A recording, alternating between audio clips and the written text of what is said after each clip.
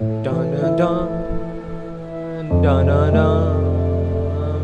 dun dun dun dun dun dun dun dun dun dun.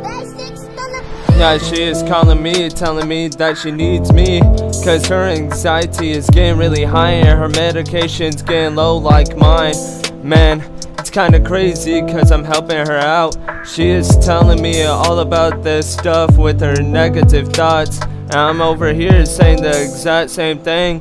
Me and her are pretty much the same person, living two different lives. Me and her are together forever. Even within those 3 months I've been by myself without her. I've been really thinking about my own life, been really changing for her, been meditating on a daily, been praying to God, telling him that I don't want to change to a negative person. I want to be a positive person. That's why I keep on trying to be a change for her, and no one's gonna change me back to the old me. Cause everybody try to go back and try to get me to be my old self, and they always fucking died or went missing the next damn day. But hey, she's really calling me up late at night, telling me, hey, are you okay? I'm over here like, yeah, I'm okay, baby. Yeah, I'm like, what do you need? She's like, hey, people have been bullying me about my name. I'm over here like, tell me their name so I can bully them back. But she went like, no, I'm okay. I know what you would say, and I don't want you to go down that negative pathway. I want you to stay positive for my sake. I'm like, yeah, you're pretty much correct.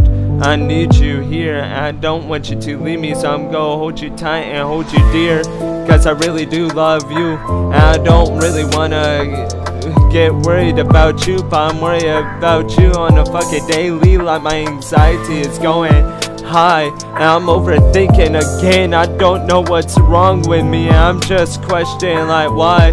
So I keep on typing to her saying, hey, are you there, are you okay? And she's like, yeah, I'm here, I'm okay. What are you doing? And I'm like playing the games with my friends, but my anxiety is trying to spike again.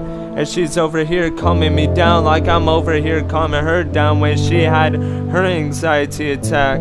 We need each other, and I know you need me. How about you just stay here and play with me on these games that we're playing? I don't want you to ever leave me again. If you try to leave me for another guy, I don't know what I would do. I would just cry. I would probably even snap. I'll let all my negative thoughts come back out. Let my own inner demons come back out and try to kill everyone else near me.